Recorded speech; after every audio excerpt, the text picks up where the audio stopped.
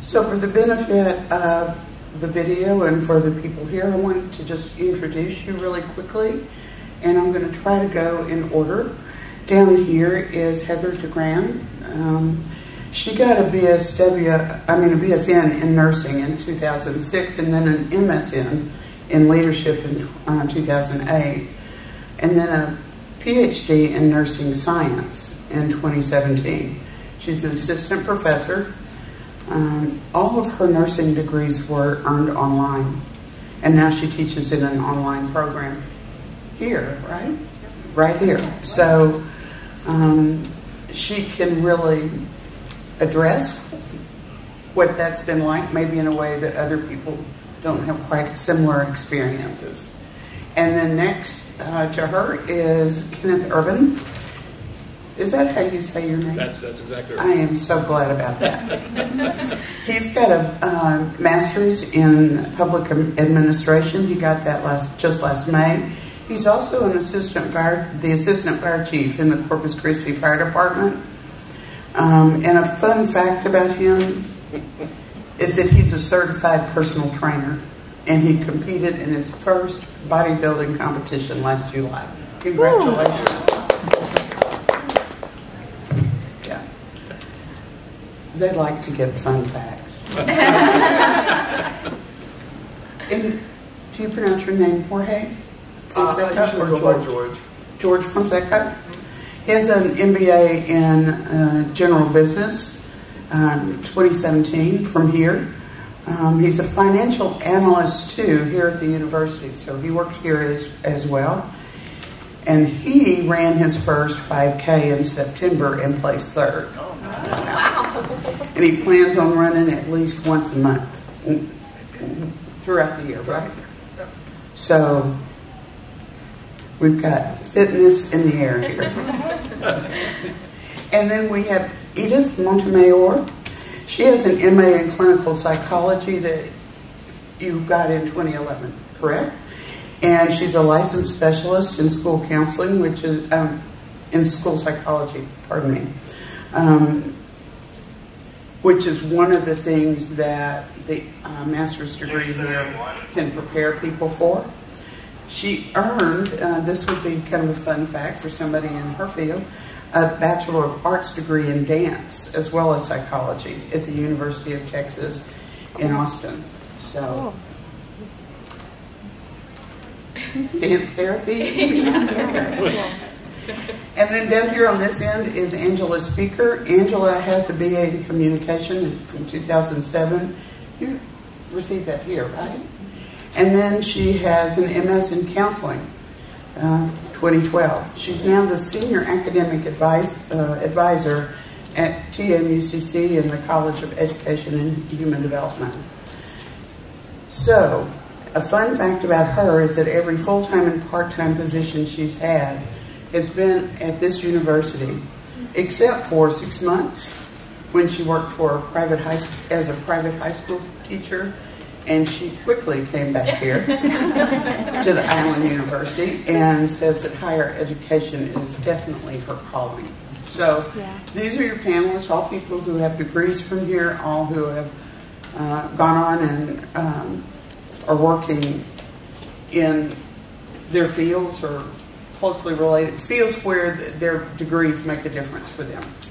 So I'm going to direct some questions and then we'll just go from there. And as there's time, raise your hand or whatever if you have specific questions, okay? That's it? Is that okay?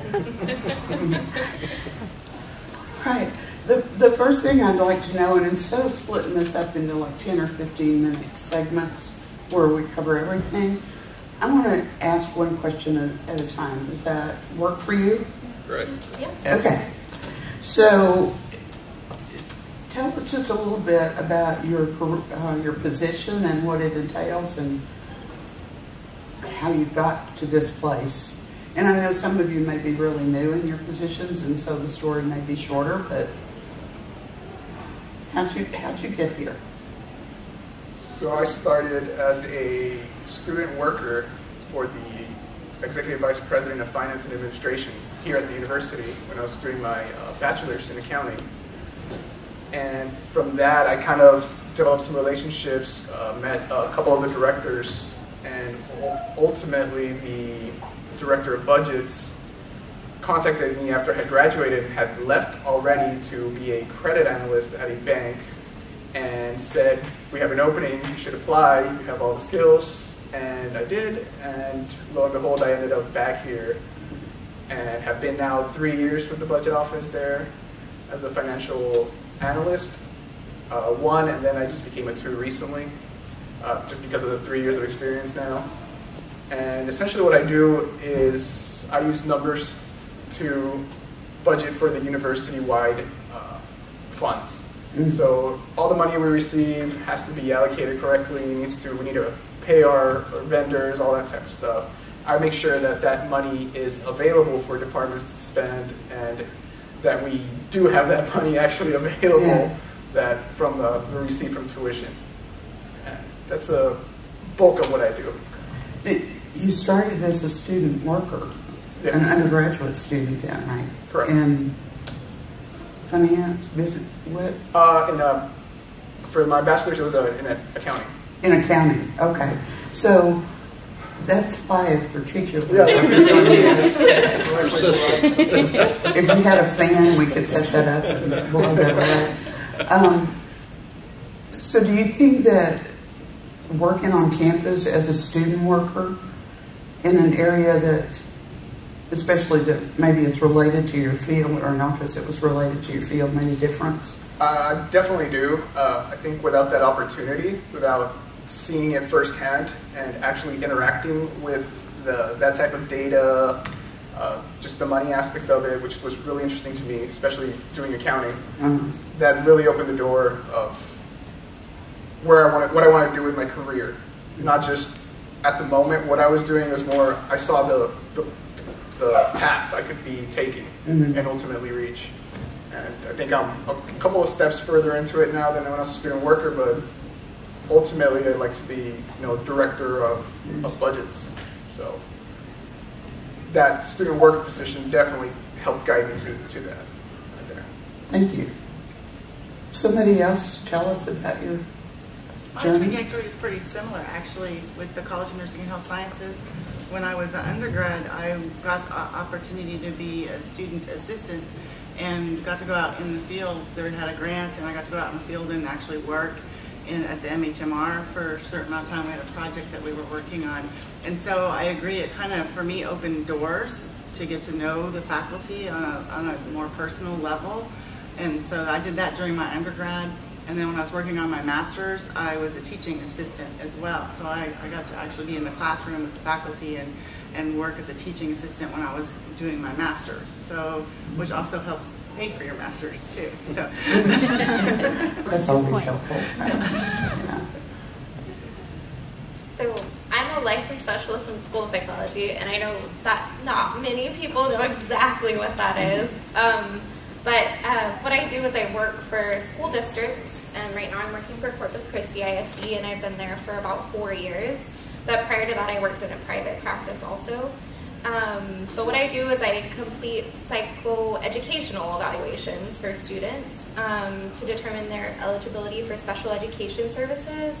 So I do a lot of different kind of evaluations, like for learning disabilities, autism, emotional difficulties, and intellectual disabilities. So I do a lot of different kinds of testing. My day-to-day life is pretty different, so it's which I like. So you never really know what you're going to be doing that day.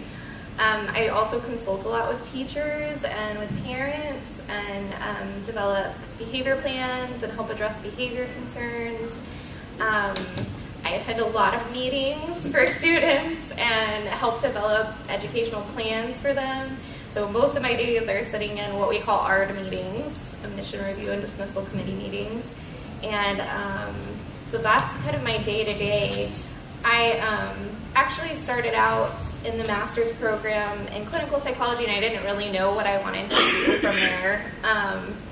But in my practicum, I worked for Dr. Fisher, who's a psychologist in town, and he's both a psychologist and a licensed specialist in school psychology.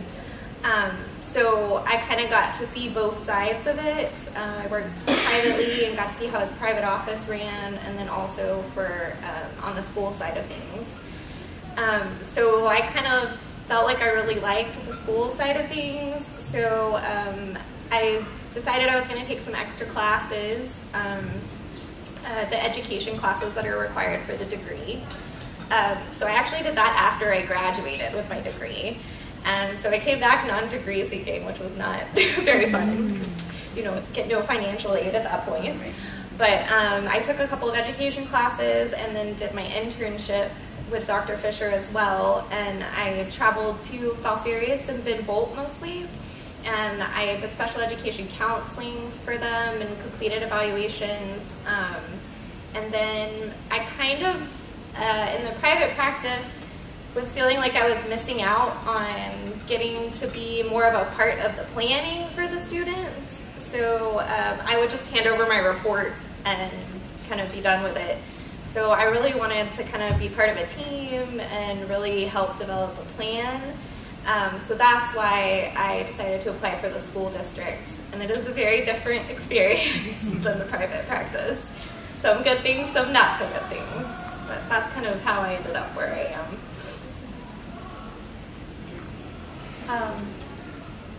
I ended up where I am because I had always had a student worker position. When I was in my undergrad, I worked in what was called the Women's Center, which we don't have anymore, unfortunately.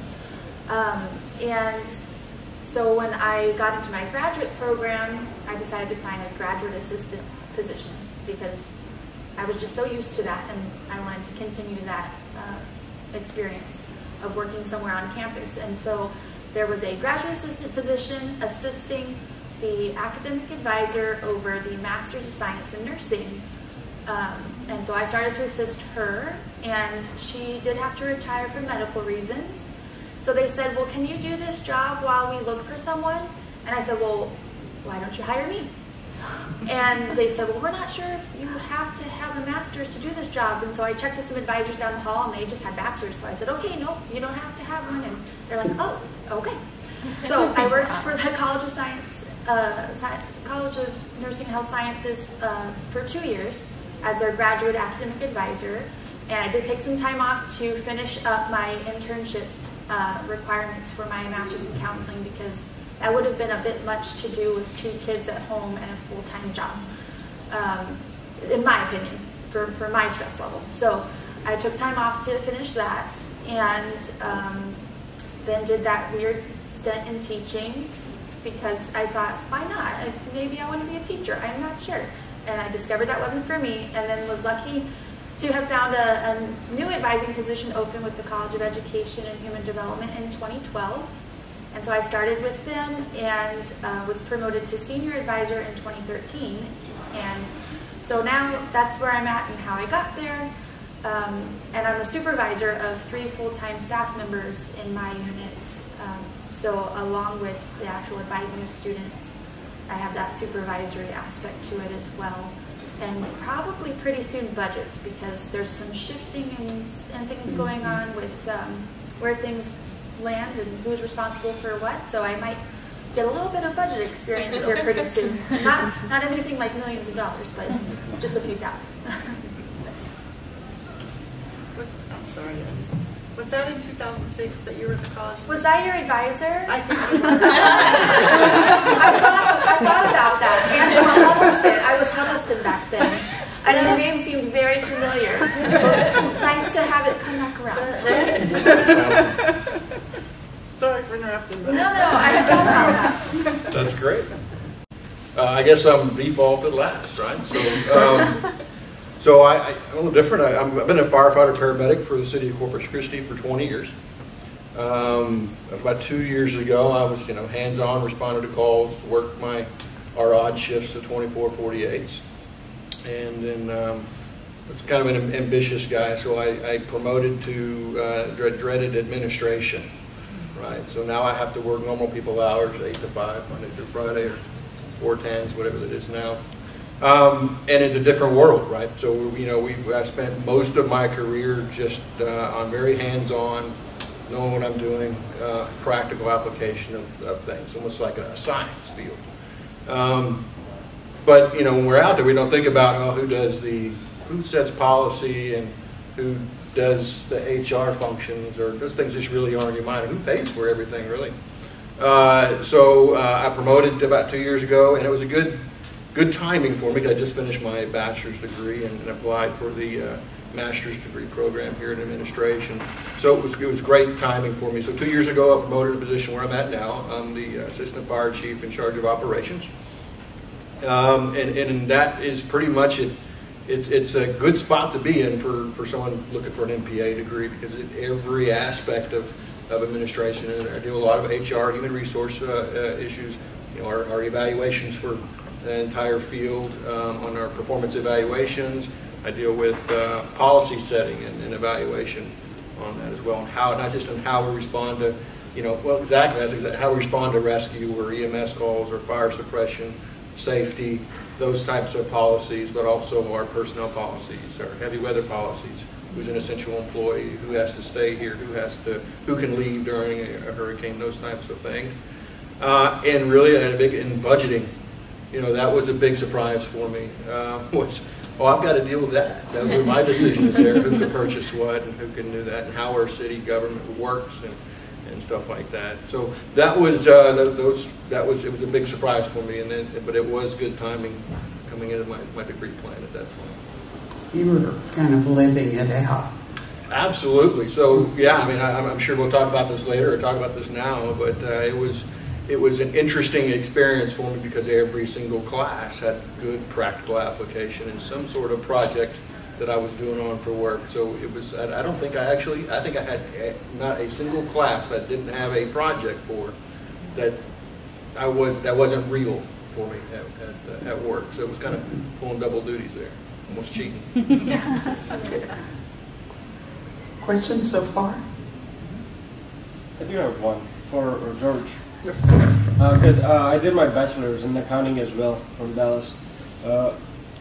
When you go with a degree like accounting, which yields to one of the most high-paying jobs, how does the transforming into a public university setting, which is, you know, a non-for-profit area, not as corporate as accounting promises?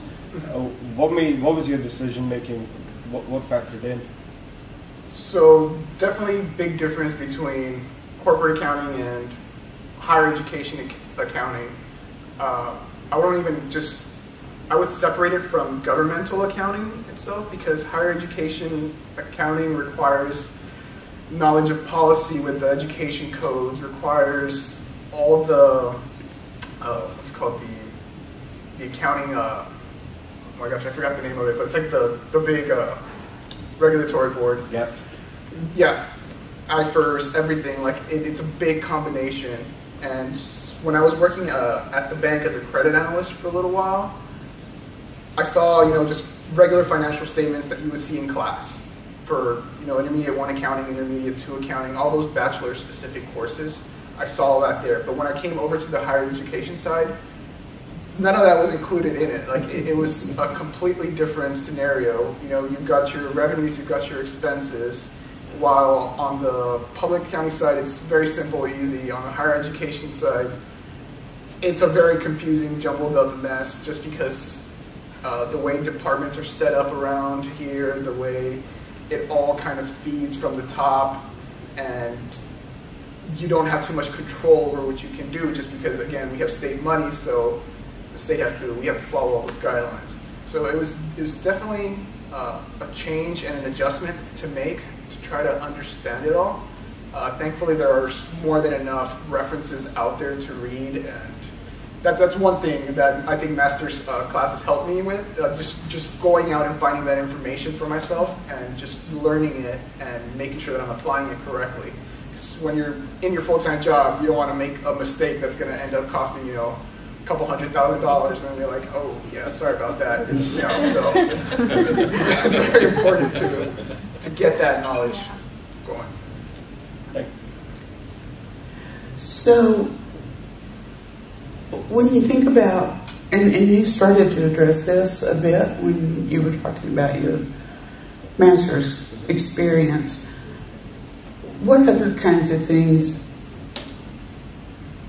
did you learn in graduate school or experience in graduate school that you thought were really good for you? Are there things you wish you had participated in and didn't, or things you did participate in and thought were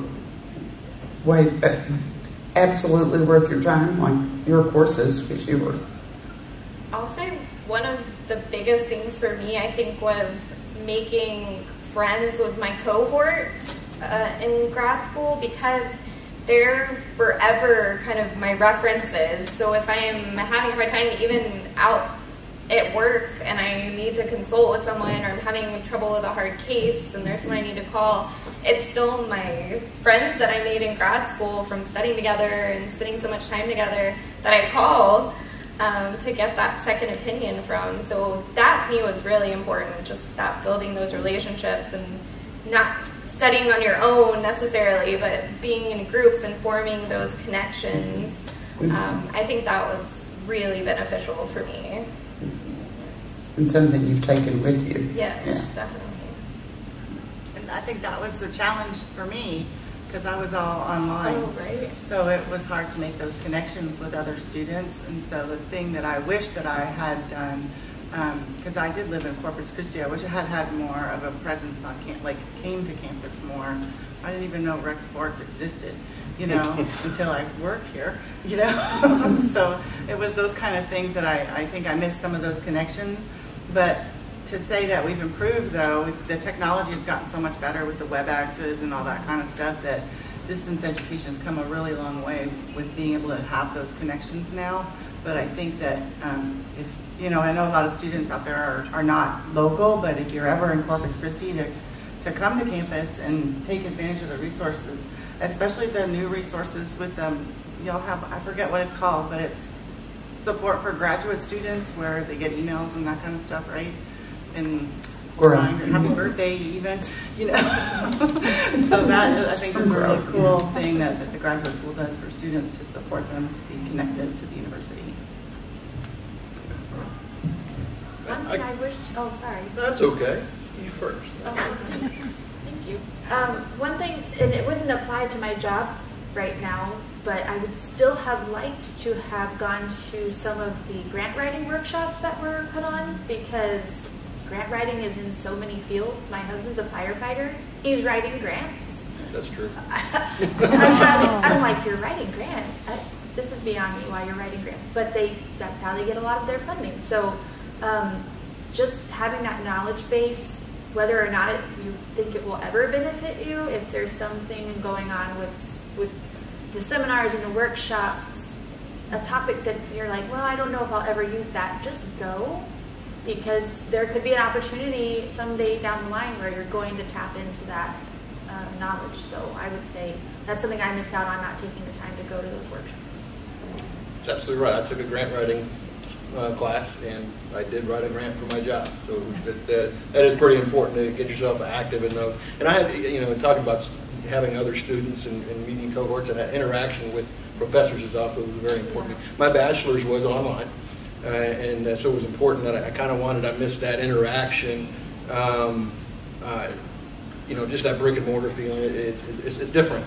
So my master's was brick and mortar here 3 days a week, and my bachelor's was online. But there are ways to take advantage of those if you're online. I did my bachelor's was with West Texas A&M, and it's a 9-hour drive for me from there. But there are programs too. I did a study abroad with my fellow students there with my professor that was in emergency management, and that was the best thing I did, because if you had that face-to-face just that once or twice, it does make your online learning a little different. So if someone is local, come meet your professors and just have that, something about having that face and that previous contact that makes things a little bit easier.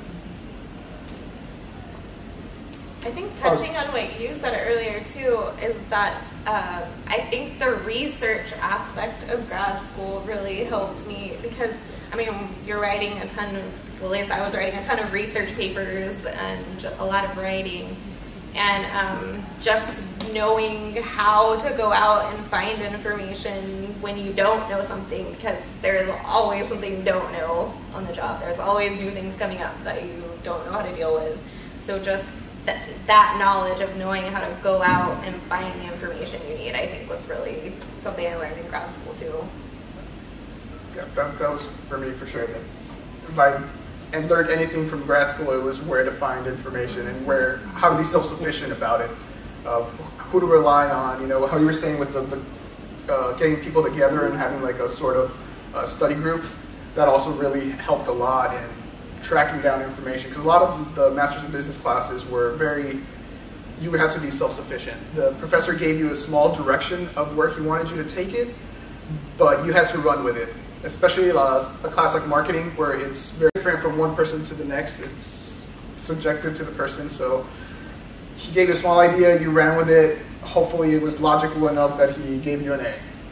And that's... Yes, that was definitely a big difference from grad school. Is it's kind of like whatever you put into it is what you get out of it. That's very, you have to be self-sufficient.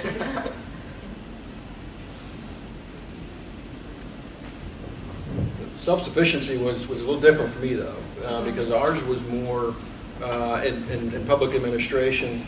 We rarely do things as an individual effort, and so ours was more geared towards, and this is very frustrating, group projects.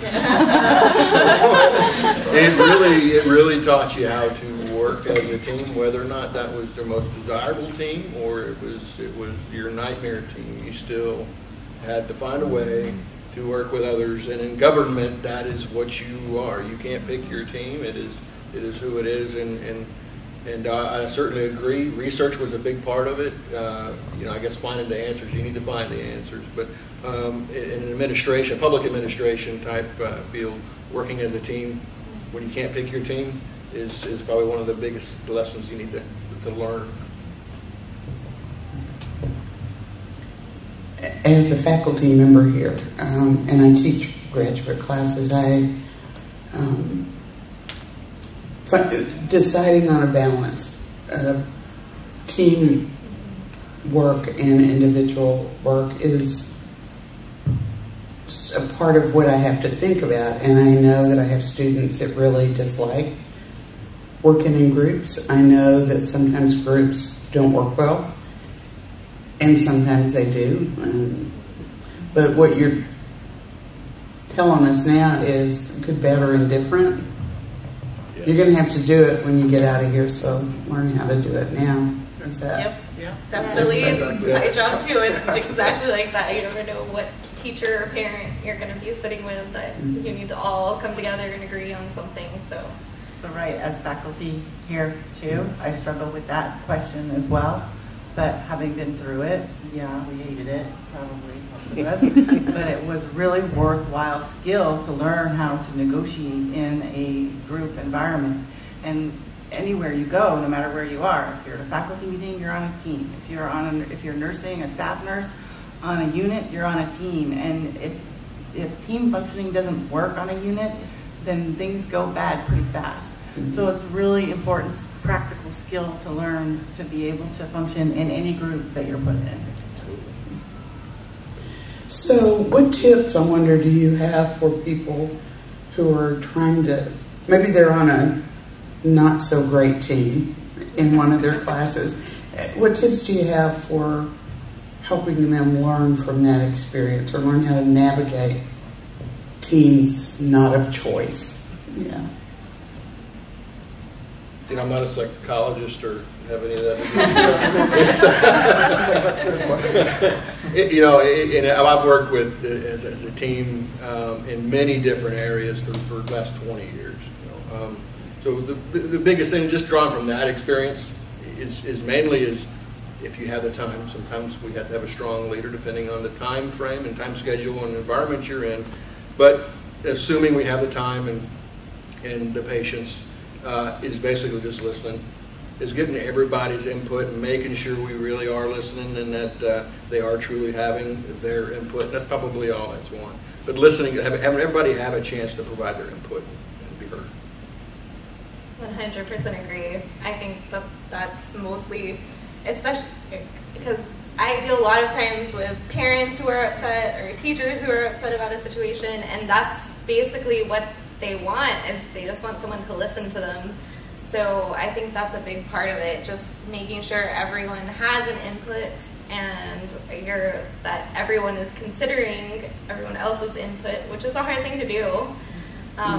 And I'll say my tendency in group projects was to take things over. But what I found in my job is I can't take it all over. There is no way I could get my job done if I was the only one doing it. I mean, it's just too much. So learning to give up some things will help me too. The art of compromise. Yes. Right? Yes, I would also address the natural born leader person in groups. Like, you can't do it all, and you will have to learn that either now or down the road, that delegation is actually a really good thing to embrace, and trusting others, even if they haven't proven maybe that they should be trusted, but just go with that and try to trust them to do their part, and it will serve you better in the long run. I'd say having when you're working a team, everybody needs to have the same objective. Because at the end of the day, what are you trying to accomplish? If somebody is focusing on a completely different finish line than you are, then you're going to butt heads. You're going to be wondering, why haven't they done their part? Why am I doing all this work and they're not really even looking at the same thing I am? So I think having that same end goal is something that's really important to teamwork. Everybody has their clear expectations, right? Correct. That's right. So what other things do you think graduate students could stand to pay attention to? Maybe other than the knowledge base, obviously, in their disciplines. I think one of the biggest things for me too was just learning how to manage stress and the big workload, when you have a lot of classes and you're writing a lot of papers, and stress is a big part of my job. I'm sure it is everyone's, but you tend to be overworked, and at least in the education world, we're usually understaffed, so you're spending a lot of time meeting a lot of deadlines. So that was, I think, helpful for me for grad school, to kind of learn to manage my time and to also remind myself to take the time I need to regroup if it's if I'm having a hard time and feeling overstressed, just taking some time to relax a little bit and get back. And I think grad school helped me do that too. I needed to remember that wasn't the only part of my life. Right, and I think that this thing is making noise, but I think along those same lines, learning how to say no, because when we're working on our graduate school, we work full time. Most graduate students work full time. I work full time the whole time, and then when I was working on my PhD, I worked full time as a teacher, and I also worked in the hospital as a staff nurse because I didn't want to give it up. But I got to the point where I was starting my dissertation, and something had to go. So you have to realize at what point, when does something have to go, and what is your future trajectory going to be? Is it this current job right now, or is it your future job down the road?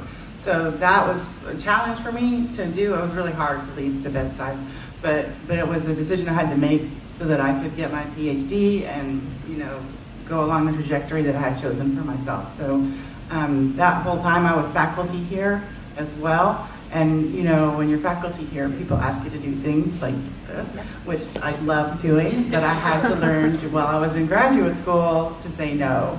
And it's hard to do, but something that is important for your success too.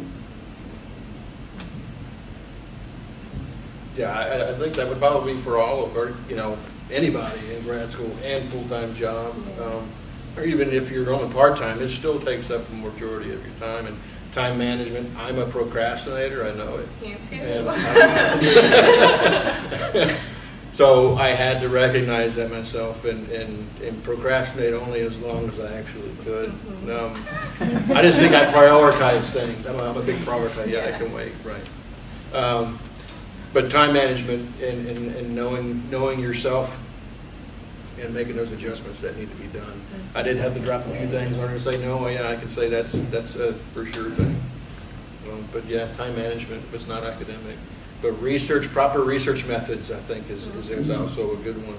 I thought I was making a mistake by taking research methods my first semester, but it was actually very, very good choice because everything else built from that, at least on administration. I would say having a support network, and if you don't feel like you have one, like our provost says, find your tribe. So I think if you don't have maybe the family support or something like that, then like you had said, make some friends in your program and lean on each other, because there's going to be times where you want to give up and just throw down the books and say, I'm going to just walk away from this whole thing. And as an advisor, I've actually seen students with 2 classes left walk away because life can get difficult. So try to find those resources and people that can help you during those tough times. I'd say a little bit different from that is have fun with it. I think. I mean, you're here already. Might as well make the most of it. Meeting people, hanging around the campus. There's always events going on. Free food at different places. Thankfully, there's some here as well. So taking me back. So that's another big thing. Just have fun with it. You're here. Make the most of it. So we're running quickly out of time. So questions you have for any or all of our panel? Things you might be curious about. Okay. I do have a question, but it may not be a very short question to answer. Is asking for myself and also a lot of other graduate students that I meet in G.R.O.W. suite is that we are constantly worried about where do we get those jobs? Like how can we transition from a student to a job seeker? What are the things that we need to be sure that we're doing so that we can get a job, if that makes sense? I think getting to know your faculty really well is a big help because they're the ones who know where the jobs are. Okay. And they're the ones, they get to know you pretty well, and I don't know what your major is, but for me in nursing, I got to know the faculty pretty well, and look where I work. Okay. So I think that's kind of an important thing too, is to get to know your faculty, let them get to know you, and really start that communication with them about, okay, where do you think I fit with my master's degree?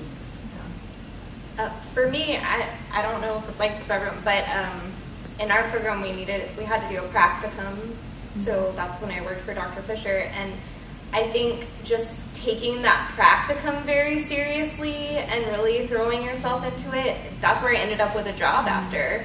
So if you are serious about your practicum and showing that, if that's part of your program, then I think there are people out there who will scoop you up if they see that you're doing a good job in your practicum. So that was how I got a job. I think there's several ways, for public administration, and I've seen several that work with the City Hall that have taken advantage of internships. So if you have internships within your program, for sure take advantage of one of those, because there are numerous, at least in the city, that started out there as interns, and more than likely you do a good job as an intern, you get your graduate degree, you probably have a job waiting for you there. So that's a good one. The other one is networking, and this is something I try to get other people to do as well. There are many groups, even within Corpus Christi, that cater, but the kind of specific age groups. There's a group for you. I'm involved in several networking groups, or just civic groups like Rotary and Leadership Corpus Christi. So I'm in those, but there's also oh my gosh, it's the business young. He's going to kill me. I didn't get that right. Young business movement, YBP. That's an awesome group to be part of, because there is so much networking there as well. So just getting to know as many people as you can. Those opportunities pop up all over the place, and there's not just one catch-all that you can go find a job. But internships, networking, just getting to know people, and then your own research. That's essentially, yeah, that's how it worked for me, you know, the networking aspect of it. I am involved in Young Business Professionals, actually. We have a meeting today after this, so but getting to know what's around you, because in these groups, there might be people who are already employed with somebody, and they're looking for somebody else, and how else are you going to learn about it if you're not there? And I think that could actually also help you, as we talked about before, with your time management and just having fun, because that way you're meeting people, you're getting out there, you're putting yourself out there. However, though, I did get the bank job that I had for a little while from a career fair that we hosted here, and that is another avenue. I came prepared, came with resumes, came with a cover letter, came with a suit on, and you know, I told them, hey, I want a job. You know, I wanted to get on out there after I got my bachelor's, and that also I think helped a ton. And I think also, again, back to networking with your cohort, because how I got my job with Corpus Christi ISD is one of my fellow grad students was already, or that I was in grad school with, was already working there, and she put in a good word for me, and so that's how I got a job there. So I think just networking with everyone. Yeah. And take risks. Like, don't be afraid to apply for a job and see if it works out, or like me, just, well, I'll do it. You know, it can work. I mean, you never know the opportunities that are out there unless you go for them. And I know that I'm not in the traditional field that counselors are in, but my dad did have an experience with his internship, plugging him into good opportunities, because through his internship, then he was able to establish his own private practice is what he's doing now, and they already knew him from his time when he worked at Bayview and at Memorial Hospital, and so it was like, oh, of course we're going to send this person that's discharging to Mike. So there's a lot of opportunities, again, if you take those opportunities. If you just let them pass by, then maybe it's not going to work out, but just put yourself out there and be prepared, because once it comes, then it just goes. You have it. It's really neat. So you'll get there. To add to that, I mean, with being prepared, you want to have a resume that's yes. ready, good and ready to go. Don't just go on Google and search for resume formats and then just fill that out. No, like actually try to get it reviewed by a professor, get it reviewed by your peers, your mom, your dad, your uncles. A career counselor. A career counselor that you have I still use my career counselor. Yeah, and because that resume is going to be the first thing that employer is going to see of you. If it's, you know, a couple of misspelled words here and there, do make an impression. Definitely do make an impression. So I think that's one of the first steps, is making sure you have that ready, good and ready to go. Yeah, I can speak to that. I've been on 21 hiring committees in my time here. So having a good resume and a cover letter that is not a generic cover letter is important too, because when we get cover letters that say, I'm applying for a job in this completely other institution, but it was for here at A&M Corpus, it's like, so yeah, and we do have a great career services office. Like I said, when I applied to my ADD program, tapped into my career counselor, and she never says no. She probably should, but she never says no, and always reviews it for me and makes it look nice and gives me suggestions. So tap into that resource for sure. Yeah, even when people are hiring for faculty, we get some of those sometimes where there's a generic letter and they forgot to change the name of the university or the department or something like that. And I just want to reinforce what all of you have been saying, because if the material comes in sloppy or looking like you haven't spent any time or learned anything about the company or the institution, you don't set yourself up to be one of the, oh, I want to interview them people. So learn what you can about where you're trying to apply. That's a really important. I know that's part of the interview process after you find the job you want. But yes, know a little bit about what the company you're interviewing for is, because they will ask you what you know about them. Mm-hmm. Other questions?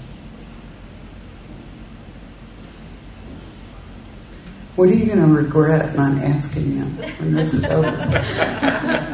What are you going to wish you had asked one of these folks?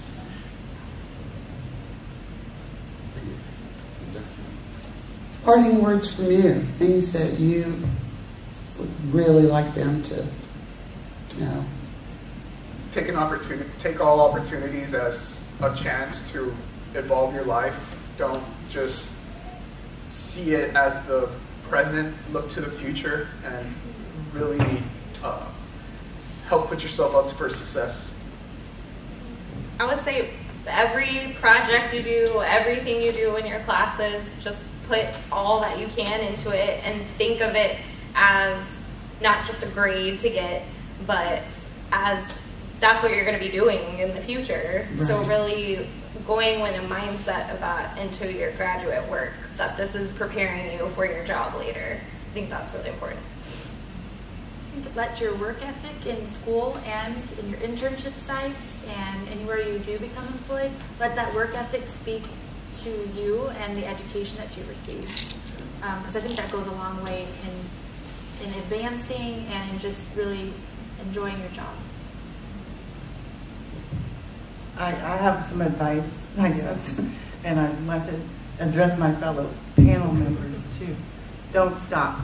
If you have an interest at all in doing research at all, go for the PhD. I just got mine in December, and it has opened so many doors for me, I can't even believe it, okay? So really consider if your degree path has a PhD, if it hasn't, look for it, especially if you're interested in doing research with your future trajectory, okay? I know it's a little overwhelming right now to think about it because you're working on your master's right now, but don't stop. It's been just so rewarding to have done that. It takes a long time. Yeah, it's a lot of work, but it's been worth every cent, every penny. It's been an investment in myself, and that would be a recommendation for your future. And yours too. I stayed an extra semester to write a thesis, even though it wasn't necessarily a requirement for our program, and I am so glad that I did that, even though it maybe isn't going to go anywhere from there, but just having that experience was really helpful for me too. Getting the research experience, and just it's kind of a whole different world that you don't really get much in undergraduate. So. And if you ever decide it, 15 years from now, exactly. You want to get a doctorate, exactly. It'll work to your benefit a lot. Yeah. Yeah.